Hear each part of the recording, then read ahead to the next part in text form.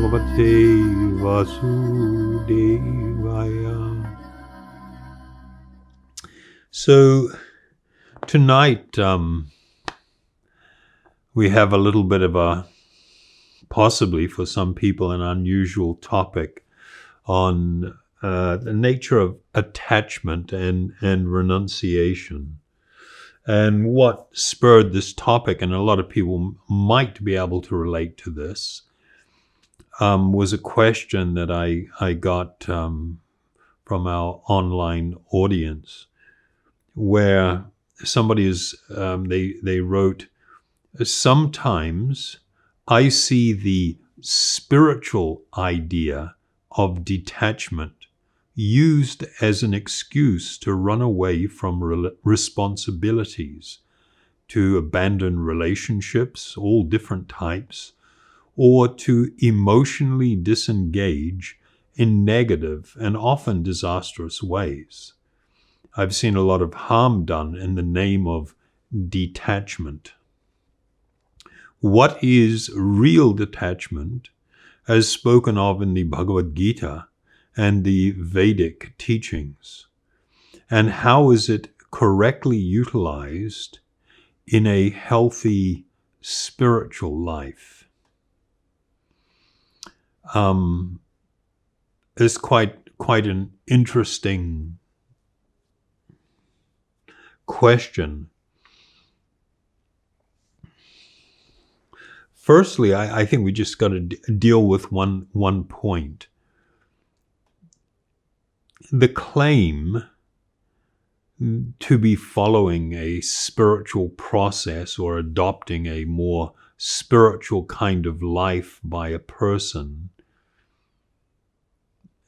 doesn't necessarily make it spiritual.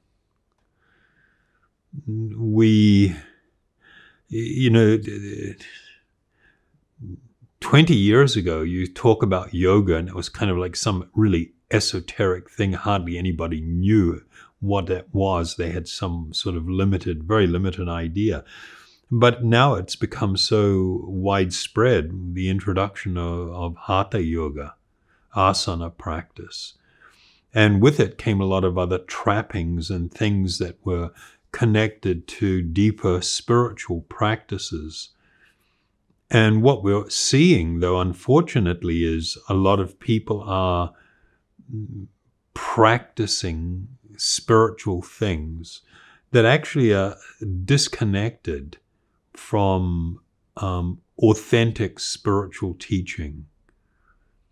There is a tendency of people, on the basis of some sentiment and because they like some sort of idea, to sort of adopt that superficially or externally, and then think that because of adopting some external thing that makes their life and what they're doing spiritual.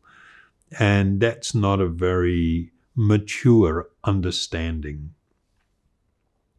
Along with that comes, people just picking up bits and pieces of ideas, whether it's in Buddhism or in the broader yoga principles or any other form or spiritual path.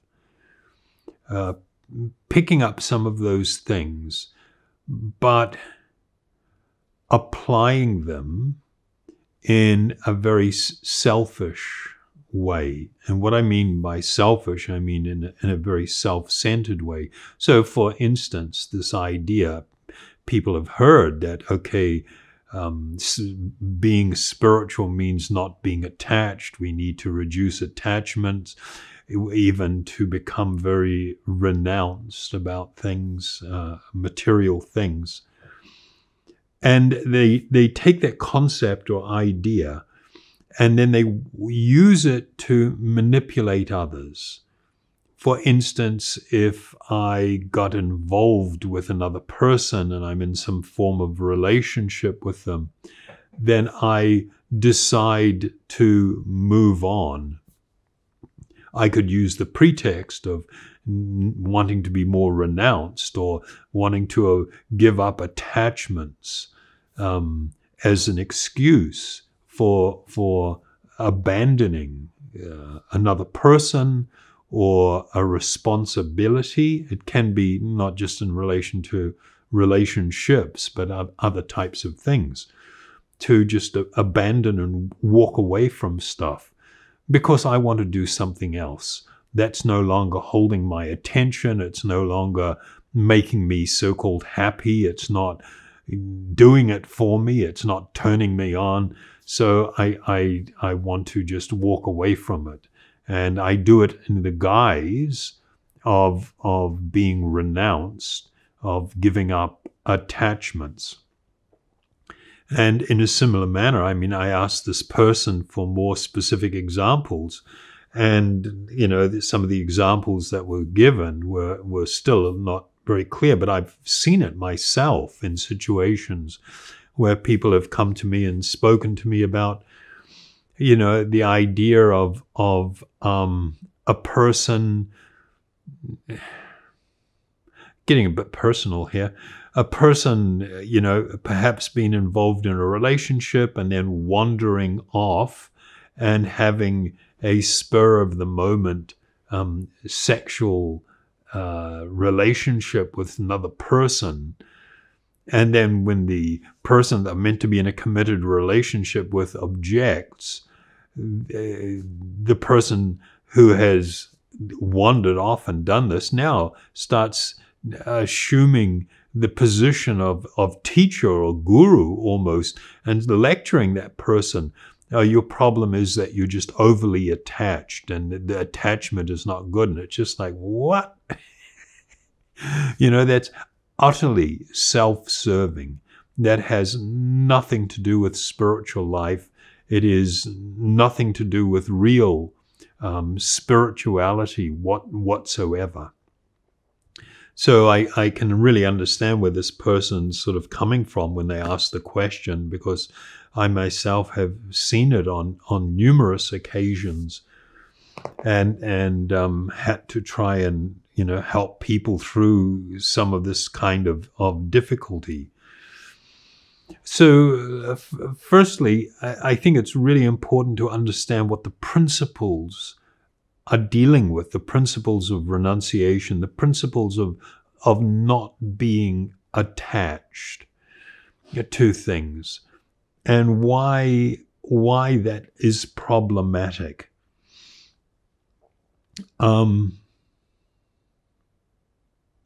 It states in the Bhagavad Gita that there are principles to regulate attachment and aversion pertaining to the senses and the objects of the senses.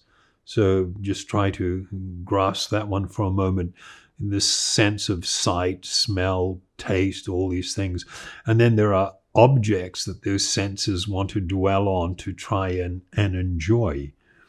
So there are principles to regulate attachment and aversion. Attachment and aversion were considered opposite sides to the same coin. So in relation to the example I gave earlier, where somebody decides they're no longer interested in being in a particular relationship with someone, there is an immediate abandonment of any sense of duty or responsibility, and one is just driven by their self-centered position, where they now think, yeah, I'm not into this anymore. This is the aversion thing. And so what they want to do is flee from that under the guise of giving up attachments or becoming renounced. But there is no difference between that when somebody renounces something on the basis of their aversion to it. There's no difference between that and being attached to material experiences, to the material world. It's both the same problem. one should not come under the control of such attachment and aversion because they are stumbling blocks on the path of self-realization. Stumbling blocks on the path of self-realization.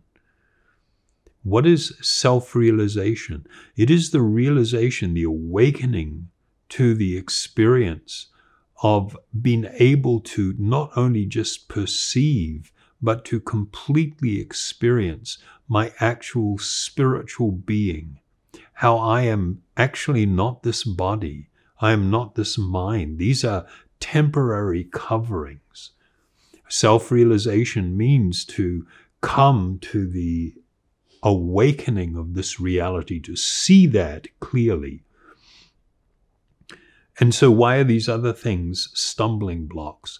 Because attachments and aversions that we may have in this world, or to things connected to this world, are based on the false idea that this body I have on is me, and the mind, which also covers me, the subtle body, is telling me, oh, do this. Oh, that's really cool. Oh, we don't like that. Yuck, that's not nice. Oh, we want this. That's all just living out a lie, a false idea that the material covering is the self. And so to be absorbed in the idea of attachment and aversion, it actually requires that we are immersed in a material state of consciousness, meaning that we perceive or we consider the material covering to be the self.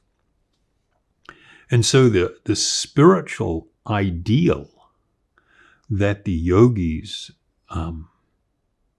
sought to achieve or to attain was to learn to live in this world and not be profoundly affected by it in terms of feeling deep attachments or aversions. So in another verse from the Bhagavad Gita, it states that one who is unattached to the fruits of his own work.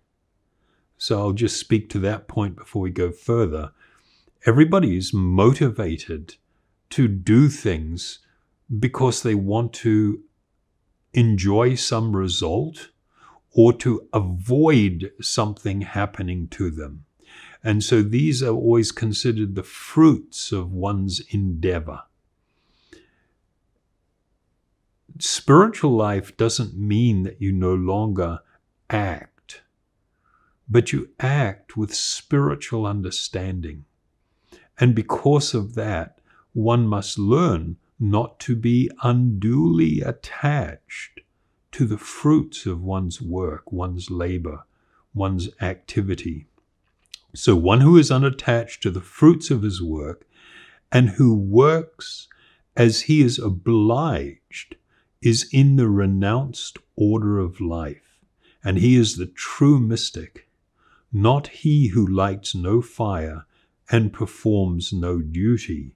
So this is an astonishing verse, because part of the ancient Vedic culture was that people divided life into four what they called ashramas, or spiritual orders.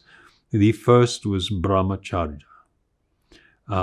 which means to live as a student, to observe celibacy, which means that it is not only sexual activity that one refrain from in that state, but all types of just aggressive pursuit of material or sensual stimulation and enjoyment. The next spiritual order was called grihastha, where one can live in a committed relationship with a partner, husband, wife, and to live a fully spiritually directed life, even within this relationship, this connection, and to do it in a way that produced a spiritual outcome. Then they had what was called vanaprastha, in vanaprastha life, and it was usually in the age of about 50 to 60 years of age, one retired from actively working and supporting family and things, and now lived a fully spiritually directed life in preparation for their impending death, death being the end of the road. You know, when we're born, it ends with a death, the actual leaving of the body. And so one became very focused on that. Then the fourth order was called sannyasa. And sannyas, or to be a complete renunciate, it didn't mean you had to go through all these stages. One may adopt this from a reasonably early age, or one may do it, having retired from everything else. And a sannyasi took a perpetual vow of celibacy and renunciation. And some of the characteristics were that they did not engage in conventional activity or responsibility. They often traveled, and it was considered that they had no specific duty to perform, unlike a person that was a brahmachari or a person that was a householder, a grihasta. There was a clear idea of what my duty was towards the ashram or the order in which I lived, to my community, the people around me, my spiritual superiors. There was always this deep sense of duty, and one acted out of a sense of duty rather than whether it supposedly pleases me or doesn't please me, and then I just abandon things. So in this particular verse that we've read, Lord Krishna is pointing out what a real sannyasi, a tyagi, one who has truly renounced, what it means. Doesn't mean one who has just given up some of the duties attached, like lighting no fire. Means it was a important part of Vedic society that people would engage in what was called yajna, or the performance of sacrifice and sacrificial offering. It was the recognition of something greater than myself, cultured a sense of gratitude, and it gave me a sense of where I fit within the world, that I'm not supreme, I'm not the Lord of everything, and that I do have a duty towards others, and that there is some higher objective or purpose in life. So as part of that, they would perform this Agni Hotra, this yajna, where there would be the regular performance of sacrificial offering that was undertaken. And it generally involved the ritual performance of lighting a sacrificial fire and making oblations into that fire with the chant Swaha. So here it says that one who is unattached to the fruits of his work and who works as he is obliged is in the renounced order of life, and he is the true mystic, not he who lights no fire and performs no duty. So, this is so clear. Things have to go beyond the external, that I simply externally comply with something. There has to be this big internal shift for one to grow spiritually. And it comes about as I become increasingly aware of my own spiritual identity, but accepting that I am embodied, and because I have this body on, there is a duty attached to that. There is responsibility attached to that. And I live a very spiritually directed life without giving up things that I should do out of some whim, or because I have some desire for something else, or because I find it distasteful. So there is the shift away from being very self-centered and selfish to living a life that is far more balanced and purposeful, and it produces a greater sense of well-being and actual happiness. And of course, there are these warnings about the nature, what happens when you become attached to things of this world.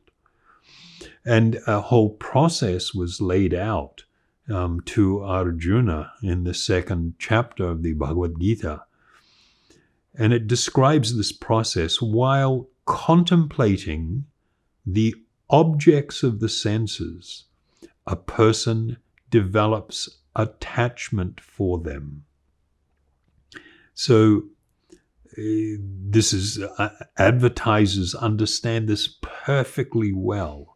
They know that if they can catch your attention and dangle something before you, a concept, a product, whatever, before you, and they can do it often enough in a way that is pleasing to you, you will develop an attachment for that product or experience, and you will be compelled eventually to want to try and enjoy it, which means purchasing it from it. That's the whole drive or the principle to advertising and online marketing and whatever. So by contemplating the objects of the senses, a person develops attachment for them. And from such attachment, lust develops. So the reference to lust here is not, this, as many people think of lust in relation to only a sexual type act. And that is one part of it. But this actual lust is an intense self-centeredness, this desire to have something to experience in a very intense way. So this is always the result of an attachment. When the attachment begins to grow and there is this constant contemplation upon it, it will eventually turn into a quite intense desire, which is categorized as lust. And from that lust, anger arises.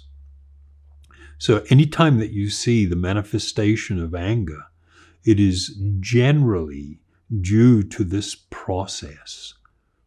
And of course, it goes on to state that from anger, complete delusion arises. I mean, anger meaning when you lose control and you're just acting purely on emotion, and sometimes fearfulness or aggressiveness. It can manifest in so many different ways.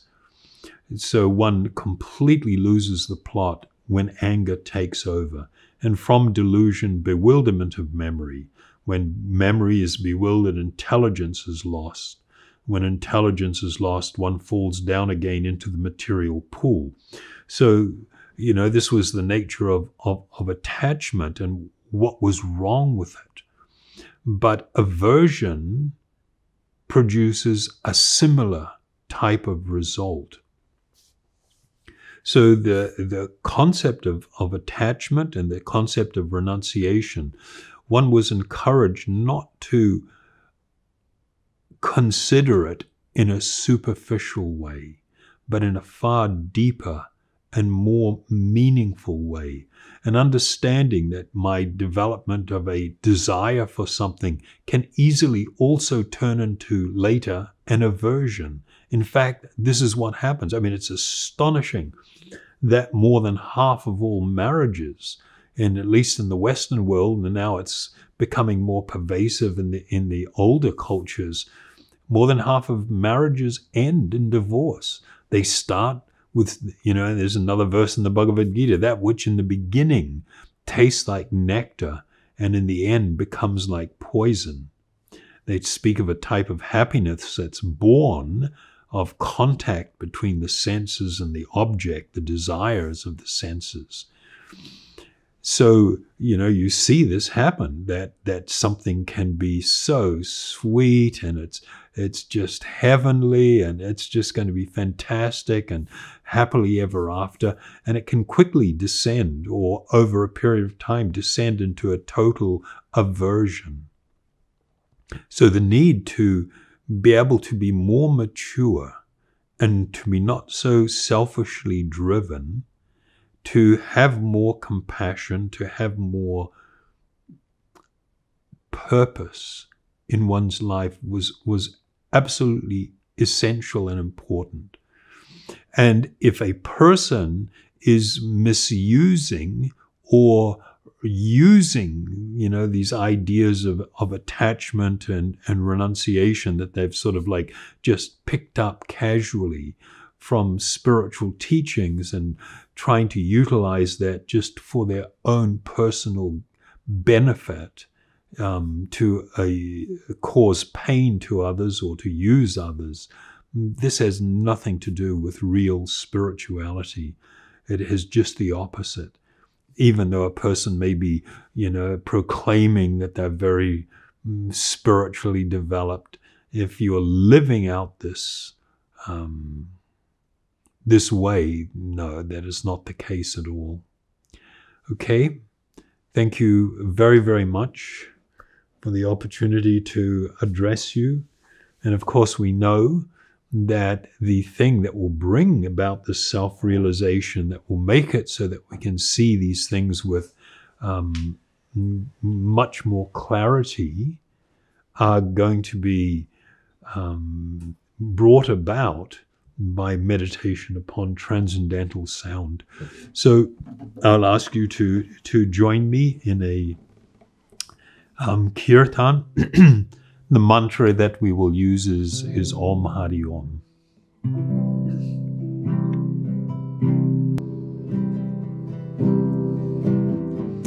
Om Hari Om. Om Hari Om. Om Hari Om. Om Hari Om. Om